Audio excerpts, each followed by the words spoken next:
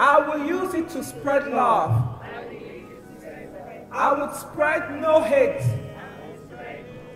I would spread truth and love. The tongue, they say, has no bones, yet possesses the power of 1,000 missiles. For words can move hearts, and hearts can move limbs. Words are free. It's how we use them that may cost us. So be careful what you say, for your words can only be forgiven, not forgotten. A broken bone can heal, but the wound of a word can last generations. So do not mix bad moods with bad words, for you can replace the moods, but not the words. But kind words are easy to speak, yet their echoes could truly be endless. God can heal the world, so why not use them to heal and not to kill? So let's look upwards and let's move forward towards a society of harmony in one accord.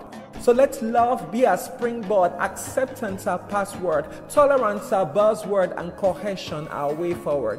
We may not win an award or attain any immediate reward, but for peace, let's continue to be stewards, for it is right in the sight of God. Come on, let's put our hands together for LoYoC Honor. I was unbelievably inspired, and thank you, MC, for the hype, but I consider myself as one of the young people who has been greatly impacted by LoYoC Honor and the work that they do.